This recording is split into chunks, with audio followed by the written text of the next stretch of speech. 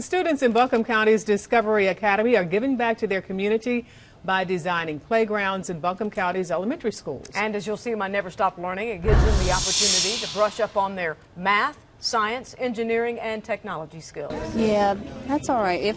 Try not to, but if you get a little splatter, we can go right over and cover it up with purple, so that's not a problem. High schoolers are here to bring this blacktop back to life at Emma Elementary School. The assignment for the engineering students was to design a play area that has a double circle as well as alphabet and number grids. Each class sent 2 top designs, and Miriam's there in the Superman shirt.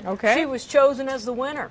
She and some of her other classmates attended elementary school at Emma, so this place is awful special.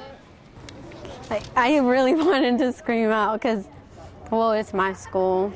I still feel like I'm at home, and I really love the teachers here, so it's like a big part of me. I'm really happy because I really like this school, and it's where I started, and I've learned a lot of things. So coming back and doing and helping for other kids in the future, it makes me really happy. 1, 2, 3. The Peaceful Playground Project is being funded through a 3-year federal grant. All 100 students at the STEM school will come out and work on that design. Now, earlier this summer, they completed a similar playground project at W.D. Williams. Isn't that a great idea? Wonderful. Yeah, and it was just warm enough to paint. Still a little chilly. A lot of school pride there. School pride, yes.